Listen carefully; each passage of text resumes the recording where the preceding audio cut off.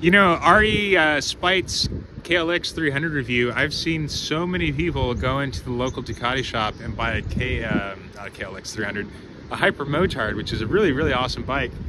But I think it's all because they see these Place Me on the Pines dudes that are riding their dirt bikes, and they think the body comes with the bike, and the body does not come with the bike. But that works both ways. You can buy a Harley and it's not going to make you fat.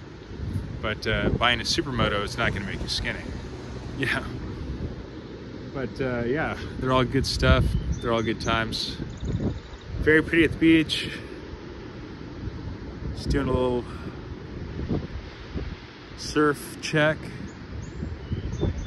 It's looking pretty rocky and windblown. But this isn't really the spot anyways.